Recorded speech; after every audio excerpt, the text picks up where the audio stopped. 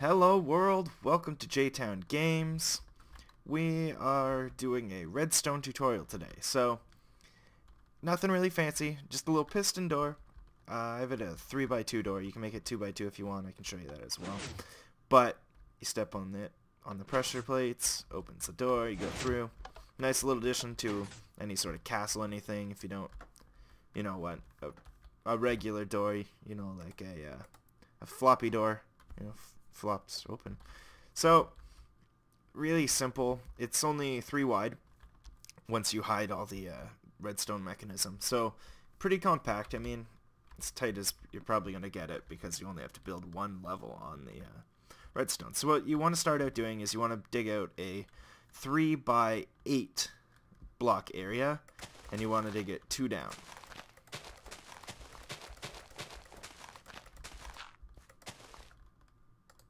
And then of course have your nice little grass block handy for when you mess up, like of course I'm bound to do multiple times in this video. 3, 4, 5, 6, 7, and I dug it 7, of course. So you want to make it 8. Try to be prepared, and I can't even do that right. So pretty simple, doesn't take up too much space doing that. And what you want to have on you is your grass block or dirt block or whatever you want.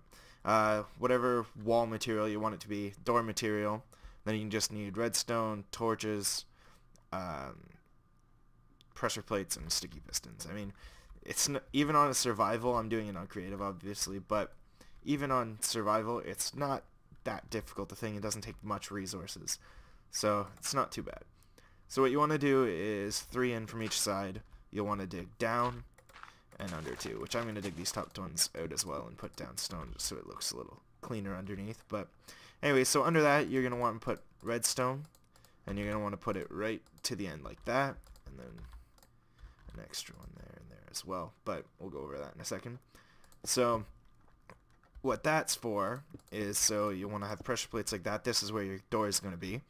So what it does is, so when you step on the pressure plate, the redstone activates either side.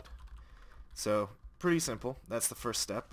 So next you're going to want to dig a little, oops, as I said, I'll make mistakes, but anyways, dig a little trench on either side just like that, and you want to dig out that block and that block there. So this is going to first have an inverter there on either side, not there, there, and you're just going to put redstone down like that. So then there's going to be a torch there and a torch there, same on the other side. And what you're going to do is you're going to place down your pistons. Obviously you want them facing into you. So I'll give you an example of 3. I'll show you how to do the 3, but also just 2 is very easy as well. So what you're going to want to do is you'll put your block there. So you can see, if you were doing 2, that's all you'd need to do is just set them just like that. And then, you know, you can fill across the top, put your door material in, and then when you step down, your 2 doors going to work. So that's all it is if you were doing 2. Now if you're doing a 3rd, you'd have your 3rd. These will be your other material there, and all you're going to do is you're going to place one little redstone dust block right on top, and there your door is activated and ready to go. So pretty much all you're going to want to do after that is your cosmetics. So you know, you'll fill it in.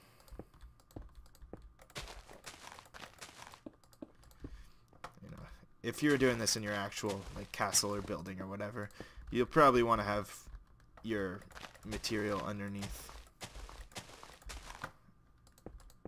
where all that dirt is as well, but I'm just showing you. So anyways, you'll just kind of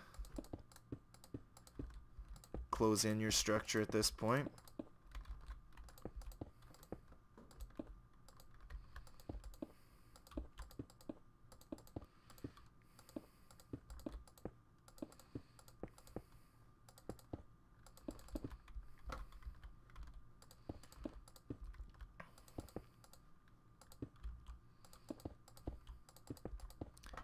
I mean, it's not a very difficult build at all.